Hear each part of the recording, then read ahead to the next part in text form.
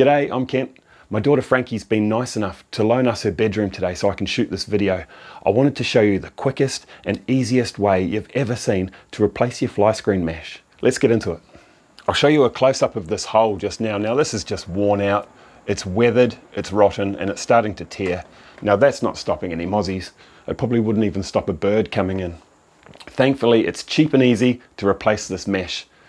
We've got to start by removing this glass window, or this glass window pane. Slide it up and drop it out there. The bottom of this is going to be dirty, so just set that aside somewhere where it doesn't matter.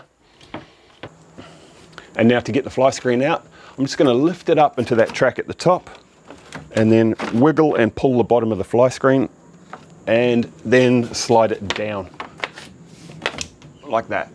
Fly screen removed. We've got to remove the spline, which is this rubber sort of piping. It runs around the whole window frame. It sits in a groove and holds the fly screen mesh in place. You can just pull that out.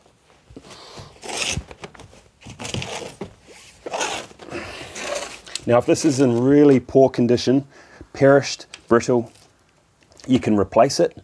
This one seems to be in okay condition, so we'll reuse it. That's one less thing to go in landfill. Then you can just pull out your mesh.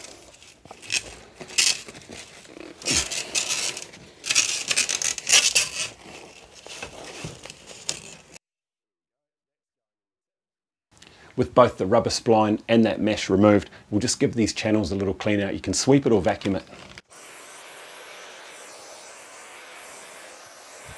So I measured the fly screen frame and then went down to the hardware store and bought enough fly screen material so that it'll hang over the edge of the window at least an inch all the way around.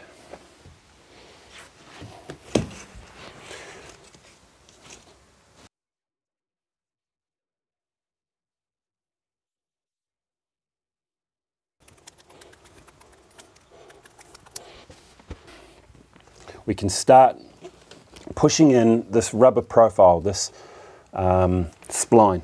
It's easy to start doing a long end first.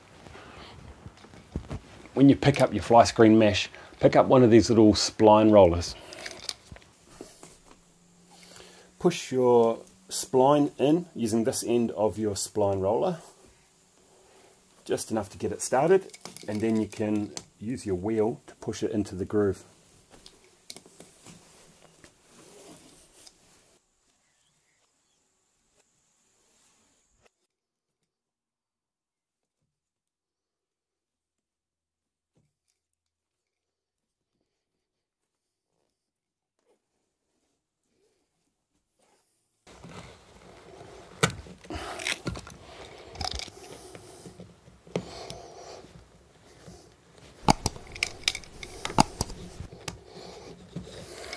Now with a nice sharp blade, on a little bit of an angle, run it along the top of your spline, in that spline channel.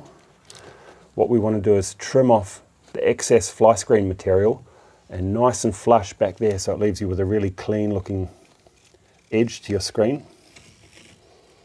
Just take your time, don't cut your fingers or slip and cut anything else. And that's the kind of finish we want to end up with.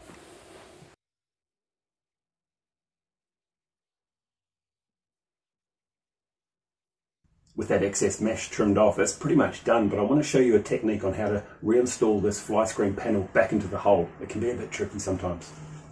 You always have the spline facing inside the house and that flat piece of panel on the outside. This is how you install it. So you get the left-hand corner right up in the top track there. This right-hand corner, you put it in the side track. As you lift it up, straighten it, push it all the way up until it's in its top track up there, and then you sort of wiggle it and push it side to side until it falls into the bottom track. Just manipulate it with your thumbs in that spline groove all the way around until you're happy with where it's sitting. Now we can replace the glass panel. Well, I'm really happy with how that's turned out. It looks good. I can feel a breeze coming through and it's going to keep the insects out. So that was cheap, it was easy, and it was quick. If you want to know how to install a heavier duty fly screen material, I've done a video. I'll add a link just there, and it's called Pet Mesh, and it It's a stronger product that can handle the abuse from cats and dogs.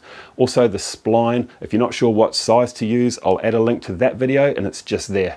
Check them out and I'll see you there.